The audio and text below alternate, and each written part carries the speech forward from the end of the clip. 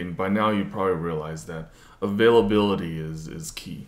So the stuff that's in your fridge, the stuff that's in your pantry, a lot of it can either really help you with diabetes reversal, or it can break you. And you know exactly what I mean. If there's cookies or bread or anything sitting on the counter, keep it out of sight. Give it to somebody else. Take that availability away from you. If there are things that are good for you that's on the counter, like fruits and vegetables and meat and fish and all the proteins that are there, it makes you have a much more positive attitude towards it. Because when humans, we have this weird psychology. When we compare one thing to another, we want to have the better thing. So why not just have the thing that you're supposed to have right there in front of you so you can be satisfied? There's two things that we compare, and one thing feels inferior in your mind.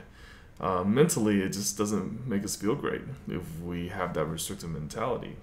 So make sure that whatever's in the fridge, whatever's in the pantry today, if it's not supposed to be there, get rid of it, hide it, give it to somebody, and whatever you're supposed to have, then go ahead and have it. Now, this may be hard in the multi-people household, where you have kids eating one thing, you have the adults eating something else, and then you're eating something else. Well, it's gonna have to be a family effort. We all have to partition different areas of the pantry or fridge, saying this is off limits to me, but my family can have it. Or the better way to do is that everybody can just get on the same eating plan. All right, it doesn't hurt anybody.